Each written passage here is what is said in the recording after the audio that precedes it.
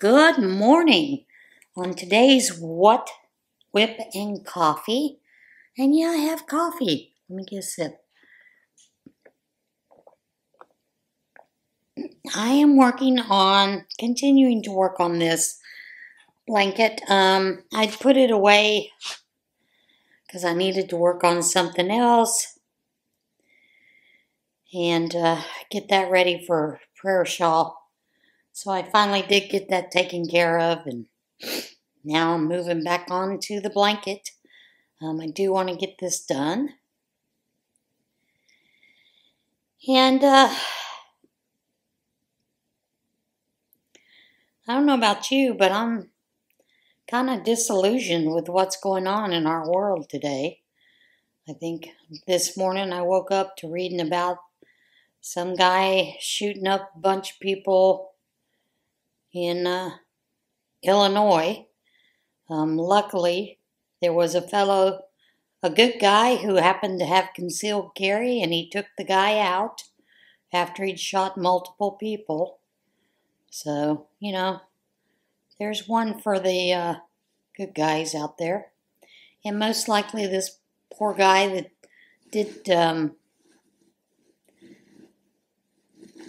did manage to take out this guy will probably be charged with something. And that's kind of sad because he actually probably saved a lot of lives by killing the shooter. But, it's America.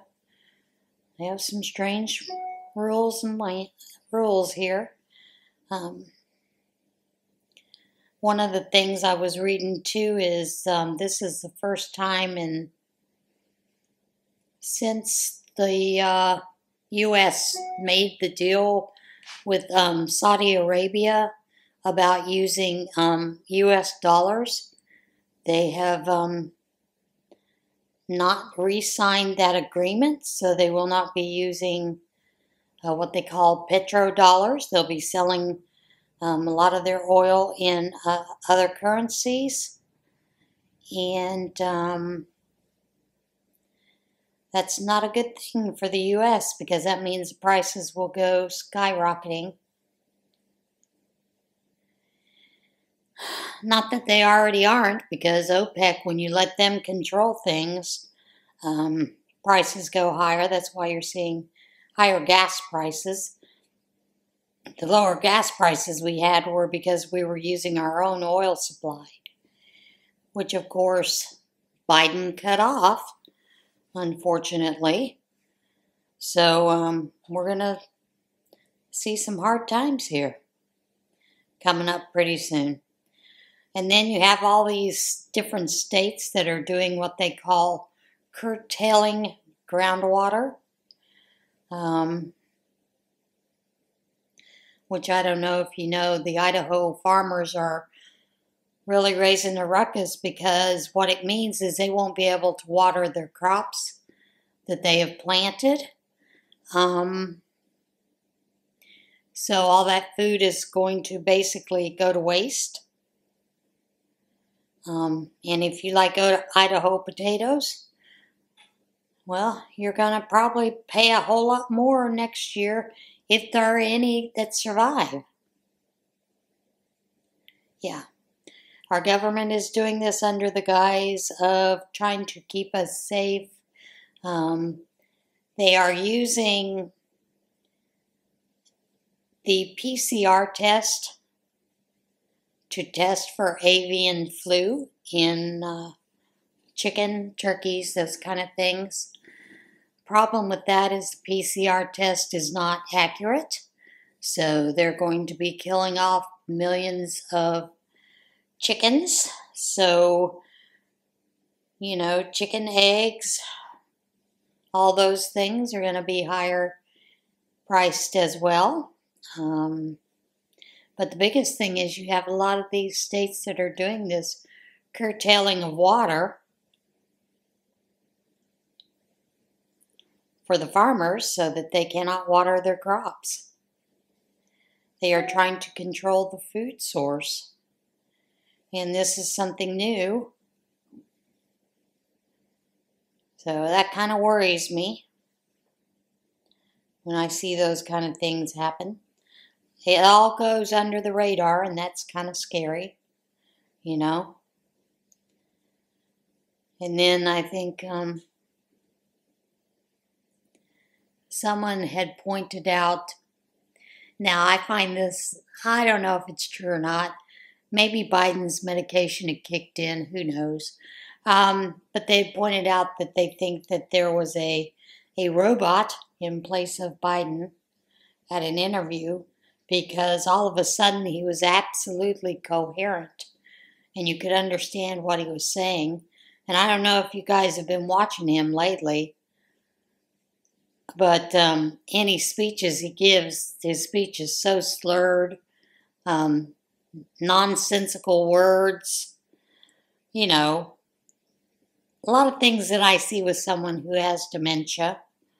But then in this interview, he's clear, he's articulate, has no issues. So, you know, kind of curious about that. I'm not going to say that he is a robot, but it does make one wonder how different things can be from moment to moment with this fella.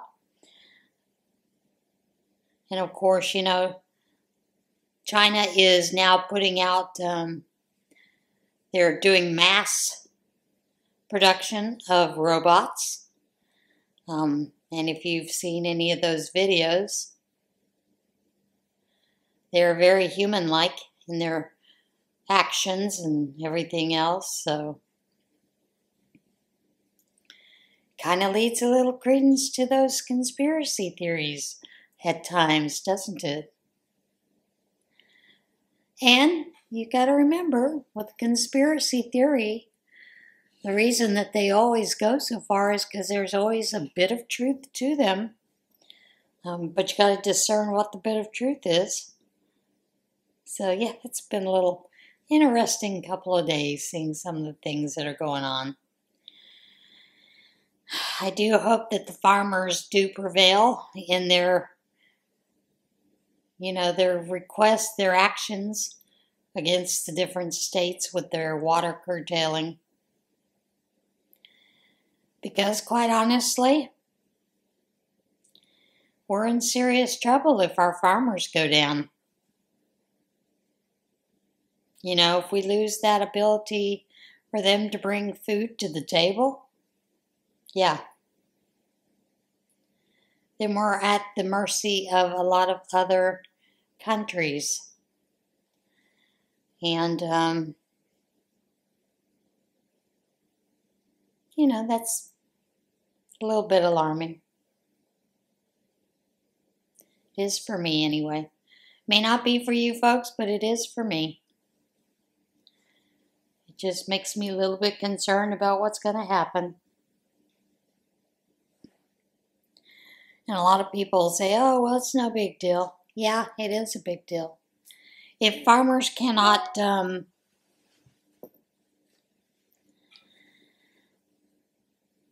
do what they need to do with the crops, as in being able to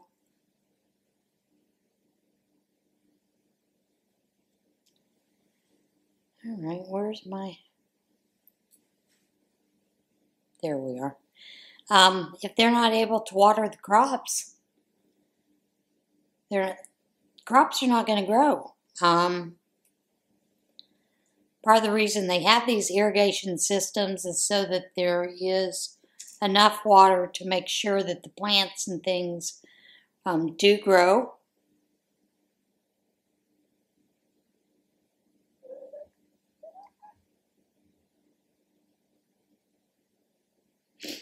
So that they can feed people out there. And some of the states are upset because farmers are now going to farmers market, selling directly to us instead of going through the normal food chain. And of course that concerns them. And you know, I can understand how they might be concerned about that, because that, you know, that takes away their supposedly tax dollars. Doesn't really when you think about it. But You know, that's their concern, is they're going to lose out on those tax dollars. And of course, everybody knows there is no such thing as government money. It's all taxes that we pay. So, I don't know. Seems like the world's getting a little crazier and crazier every day. Kind of curious what you guys are working on today. Like I said, I'm trying to get this blanket moved a little bit further to get it finished. And like to be able to get it finished before it comes time to do the move. And no, I don't have anything set in place yet, but working on those kind of issues. Looking for another place as well as packing up this one. And that's always fun. Of course, the cats think it's great fun, and they're jumping in and out of the boxes. You know, and I'm concerned about, I'll make sure there's not a cat in the box when I tape it up. So, did get a lot more of the yarn put away, you know, packed up, ready to go. And then I went in. I have a bunch of knitting needles and, you know, knitting tools, those kind of things. So I sat down, and a lot of times I have this system. It's like a fisherman's bag for them to carry their different lures and those kind of things, hooks and things. And it's it kind of zips up, and it's got these little pockets in it for them to slip those things into. I've always kept my needles in there, my circular needles in there. But there came a time where I was just tossing them in a bag. So yesterday it took me about 2 hours, 2.5 hours to sort through those, put them back where they were supposed to go so that I could get those needles packed up. And that's not including the needles that are actually in projects. I just pack those projects up into a tote all themselves. But I've got a ton of knitting needles that I didn't realize I had. And then, of course, you know, it always seems whenever I needed double-pointed needles for something with my knitting needles, I never could find them. So, of course, you know, I'd just run off and buy another set of double-pointed needles. I think I've got about 7 sets of number 5s and 7 sets of number 6 and 7 and, you know, 5 of 4s. And I was like, well, I guess if I do a better system where I keep track of it, put them back where they're supposed to go, I won't have so many other sets. But it was rather interesting to see all those things, you know, as I was putting them away, putting them back into their sleeves and everything. And I was like, why do I do that? Why am I so lazy when it comes to that putting things back where they're supposed to go? You know, because it would be easier to find them if I didn't just put them back wherever and just toss them into a big bag together. So yeah, it was rather fun sizing the needles and putting them back all the way into their little sleeves and their packages.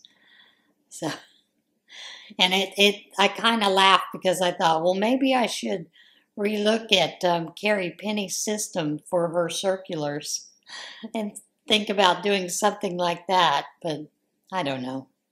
Haven't decided yet. And I think I have plenty of time to decide, you know. So those things are all put away where they need to go and packed back up. So yeah, it's been a chore last night doing that. And it's funny how you don't realize that you've done that kind of thing. And I've noticed I've done that before with hooks too. Crochet hooks. I've gotten better about that with the crochet hooks because I have one of those zippered pouches that holds different size needles.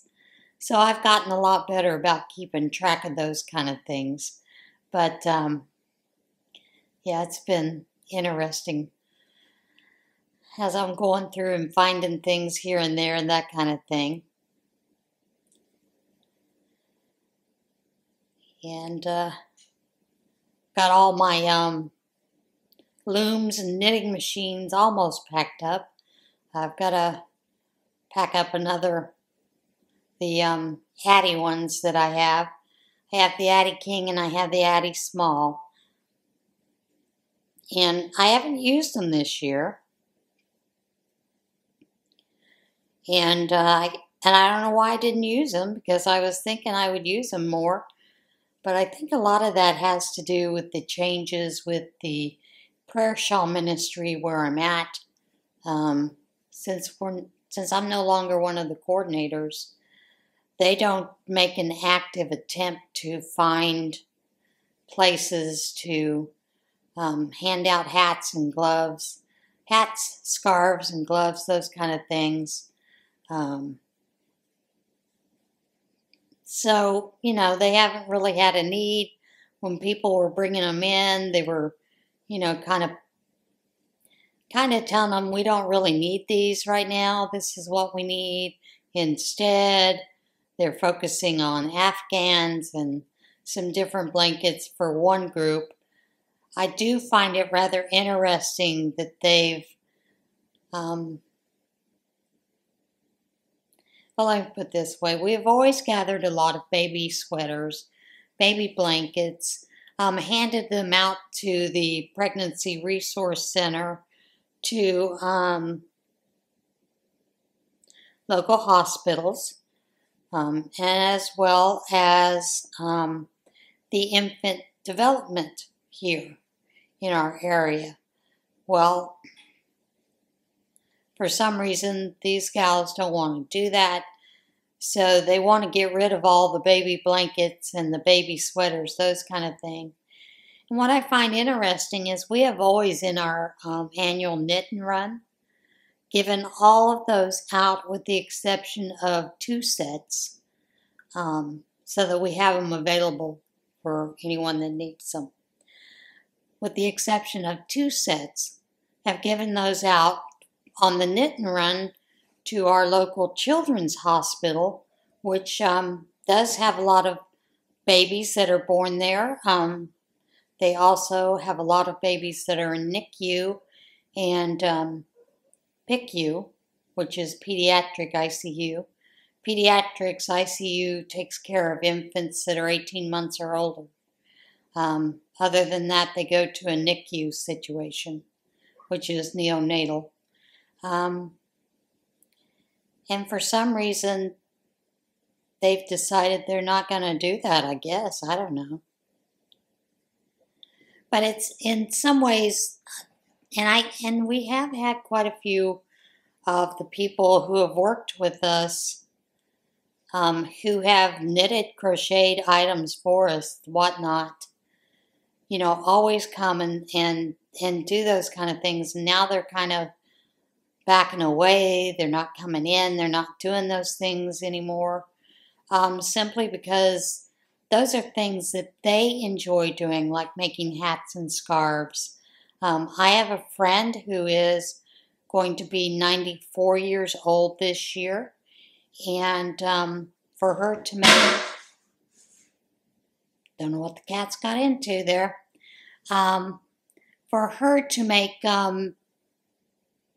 like an Afghan, like this, that kind of thing, it gets really heavy on her arms. So she doesn't like to make the bigger ones. And I don't blame her. I can understand that. That's hard. As you get older, that kind of thing, your strength goes away. You're not interested in making big, huge things. So for her, maybe, making smaller things like smaller shawls, smaller little blankets, Afghans, hats, scarves, those were great items for someone of her age. And, they're kind of backing away from those things. So that's kind of sad. Sad to see. And, you know, I mean, I sat down with them before we left, and they'd asked, how do you find people to do these things? We gave, to give away these things. I'd given them a list of all our contacts, and I told them, I said, but you have to understand, we also did a lot of what we call cold calls. We would go out.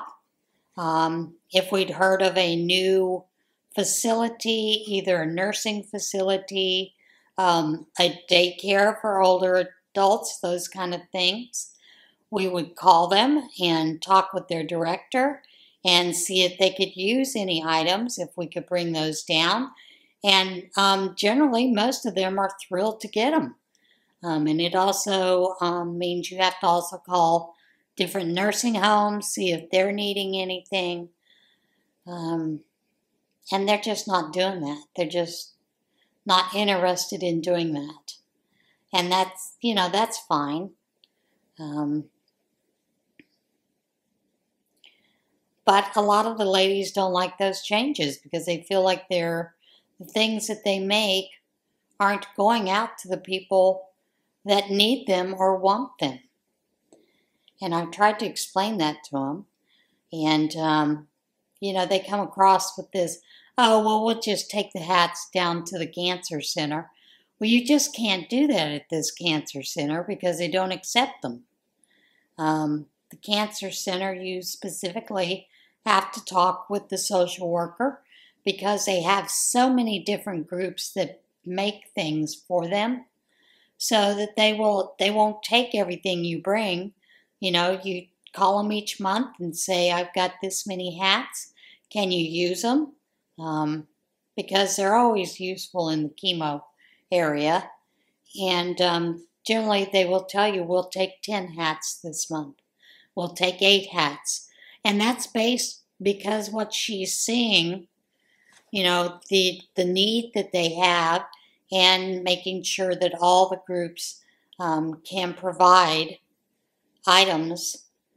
And generally what she does is each day, she walks through with a basket several times a day that has hats and scarves in it to hand out to the patients and or family members that are there in the waiting area, as well as she can go back in the back where the patients actually are and hand those out. And that's always been good because when you go back into the area where the chemo is given, it is a much cooler area of the hospital, plus the chemo, when it's actually going into you, it chills you, gives you chills many times. So the hats, are very welcome during that time. So, yeah, and I've tried to tell these ladies if they need help with doing those cold calls, let me know. I did it for several years. It's no big deal. But they're not interested, and that's fine. Let them do what they want to do. They'll figure it out as they go. But, yeah, it's been rather interesting to see the changes and the folks that are unhappy with those changes, wanting to change things back. And I said, no, it's not going back. I'm not coming back. There are a lot of reasons I'm not going back. So, although I am still part of the prayer shawl ministry, still make things and bring things for them. But, yeah, it's interesting how different people react to things that are going on and how they do things. So, yeah, it's just been interesting to see the difference in the way that things are being done.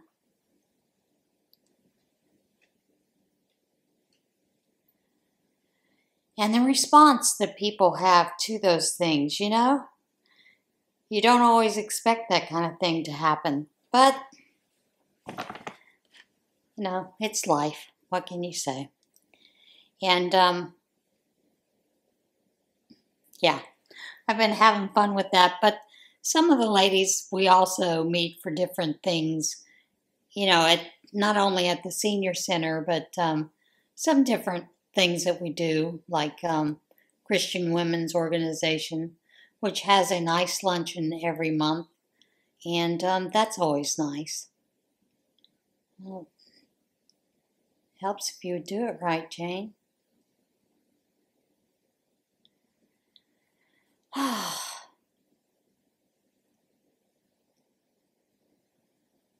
Some days are better than others. I had a weird thing happen this morning. Let me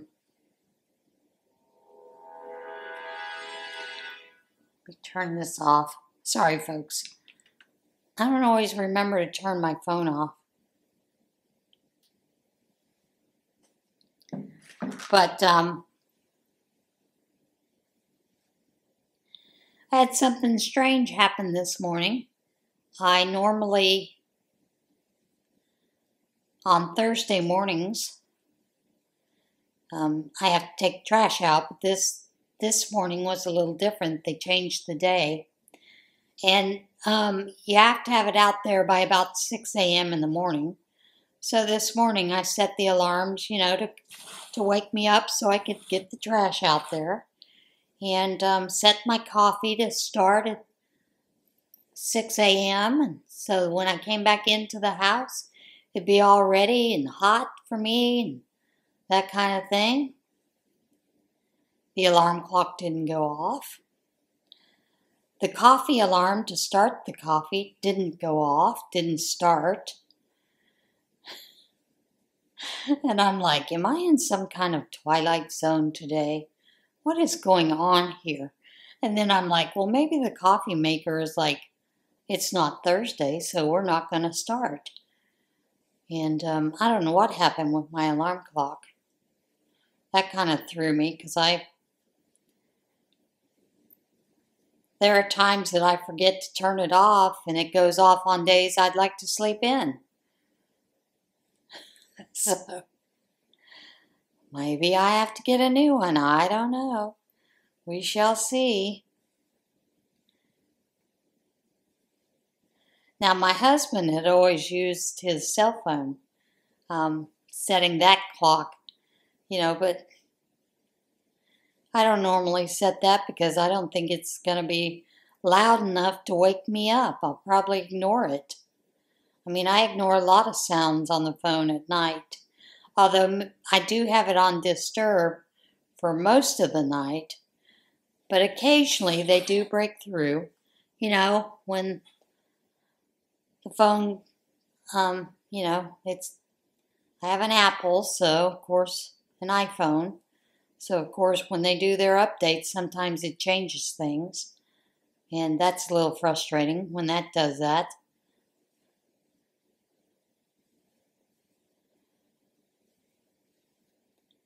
So you have to go back in, check those settings and see what they've changed.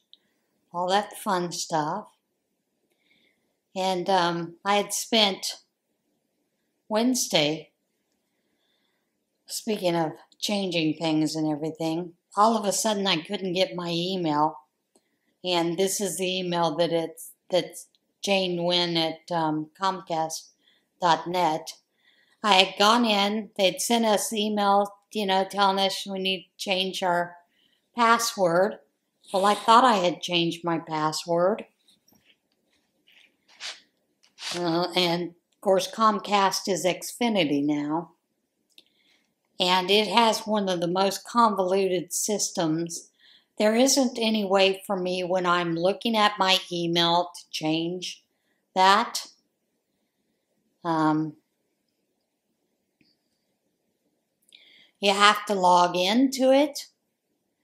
I had logged into it, and of course I don't log into it with the, you know, to pay the bill with that email. I use a different email. And then never could get to a place where I could change the email, and I just got really frustrated, so I called them, and of course you're online with them for about, well, I was online with them for over 45 minutes. I don't know, I think it was probably closer to an hour, but I know 45 minutes at least, to get that fixed and to get another issue fixed, which was I had someone that I don't normally call. I had called her to let her know that I was coming up to visit her in the hospital, and I was going to bring her a shake and an Arby's chicken slider, because that's what she wanted. That's what she likes. And but she never called me back, and I thought, okay, that's a little odd. Normally, I do know everyone says she'll call you back. So then when I got in there and was telling her, I had called you and just wanted to make sure I brought the right thing, she said, oh yeah, this is fine. She goes, you called me? I said, yeah. And so she looked on her phone. She goes, well, no. I had someone, Thomas Wynn, call me, but I don't know a Thomas Wynn.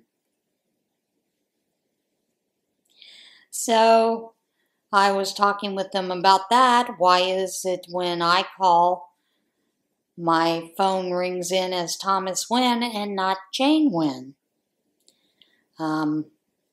After he'd passed away, I'd gone in, changed everything over to my name, taken him off.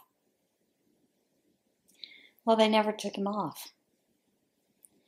So my phone supposedly is registered to Thomas Wynn and not Jane Wynn. So I was trying to get that corrected. When she told me, oh, well, we'll correct that with the email. And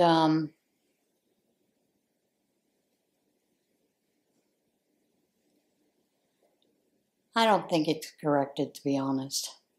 I mean, it's Xfinity, Comcast, whatever you want to call them.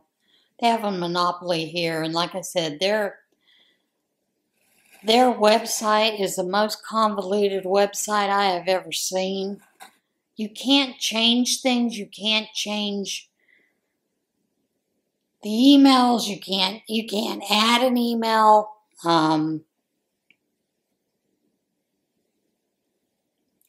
It's rather annoying. So anyway, supposedly she did get that changed over, but added a new email for me, which isn't what I wanted. So I'm not too thrilled with them. It's getting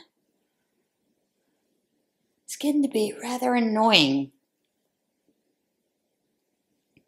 And they are my internet provider, because I needed a faster internet speed in order to upload videos to YouTube. And at the time, when we had looked into it, Verizon just wasn't fast enough. They weren't giving what we needed. Of course, we were in the apartments then, and the apartments, it had to do with the way that the cable speeds came in. And, that's what they were telling us. But we would have to have someone come in and redo the cables, because apparently the cables that were inside the walls of the apartment were older, breaking down, and we were only getting 18%, which is why we were having a lot of problems even viewing TV, because the signal kept getting lost, those kind of things. So we had, at that time, we had contacted the cable company and Verizon to come out and look. And Verizon, of course, suggested we do this. We have to go into the walls and change this. And Thomas was pretty put out with Verizon because we just weren't getting the speed, and he said, if it's Wi-Fi, why is it dependent on the cable system? And, he finally said no, looked into Xfinity. Xfinity gave us the speed that we needed, but of course and even though it's Wi-Fi, you needed a better cable system in order to view the TVs. And when push came to shove, we needed to get our landlord to approve for them to go into the house and pull the lines, those kind of things. And of course, Xfinity doesn't do that. You have to hire a different company to come out and do that. It was going to run her $10,000 to do that, so she wasn't going to allow that. And then at that point, they were going to, because in many of the other apartments, they had already drilled holes into the wall from the outside to bring the cable in. They were going to do that there. And, then they determined they had to contact the owner of the building to get permission to do that. She wasn't going to allow that because she was concerned about pests getting in. Now, mind you, under all the doorways, you already had chipmunks that were getting in under the doors, as well as through the ceiling. So she wasn't going to allow that. And for the longest time, our Wi-Fi router went through an open window. So regardless whether it was winter or not, we had it going through the outside upstairs window because she wouldn't allow that to be changed. So, but over here, things are fine, that kind of deal, thankfully. But,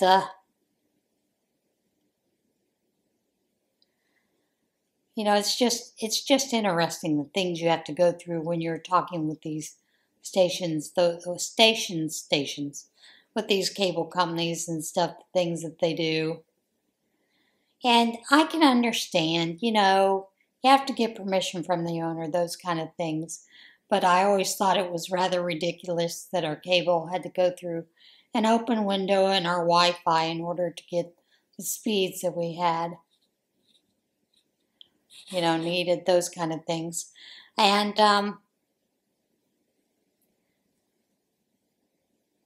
so it was easier to put my cell phone on with the Xfinity. But now it looks like they didn't do what I originally thought had been done. And of course, family, friends, they've all put into their phone that it's Jane Wynn. So when I call, it comes up that it's Jane Wynn that's calling. But anybody new, it shows that it's Thomas Wynn. So I don't know if they have fixed that or not. I highly doubt it.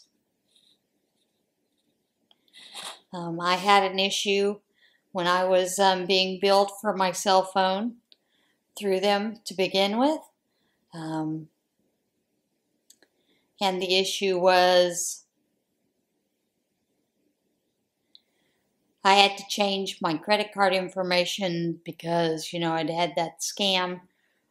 Someone had charged something through Catherine Plus or something. So I had to change that all out. And when I changed that out, in the past, I've always done it where I would pay the bill when I got the bill. But they started a thing with their cell phones where you couldn't choose the date.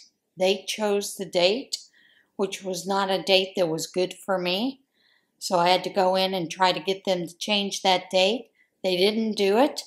We went back and forth several weeks in a row, hours at a time on the line with them, on the phone. to where they finally got it situated and changed, corrected around for a date that works for me. And they, at that point, had told me, I had someone tell me I could change the date, to a date that was more appropriate for me. Found out that that wasn't the case. And I talked with probably a total of 6 different people, whose agents who supposedly helped you, corrected this, did all this. Finally got one that actually knew what was going on and said no. When you have cell phone service through them, you don't get to choose the date. It's the date that you sign up for it. That's the end of the story. And you don't get to pay your choice of paying, whether you pay through your bank account or your debit or credit card. Once that's set, it's set in gold. And that's the end of the story. So yeah, it was a lot of back and forth, and this is what so-and-so told me, this is what this person told me on this date. Because I'm one of those people, I take a notebook when I'm talking to people that have to do with those kind of things. I write down their name, the time we talked, the date we talked. And that comes from being a home health nurse. Because many times you had to have a telephone log so that they knew you weren't just calling and talking to friends, I guess. I don't know what it was. But you had to have a telephone log of who you had talked to throughout the day, how long you were on with them, number, all that fun stuff. So I've always done that. So it was rather interesting. But supposedly they've got it all fixed. I guess we shall see, right? I'm just hoping the next time I call someone they don't say, well, I didn't answer because it came up as Thomas Wynn and not Jane Wynn. Who knows? Doesn't seem like things get taken care of the way we think they should be, does it? But I guess that's just the way things are going to be nowadays, huh?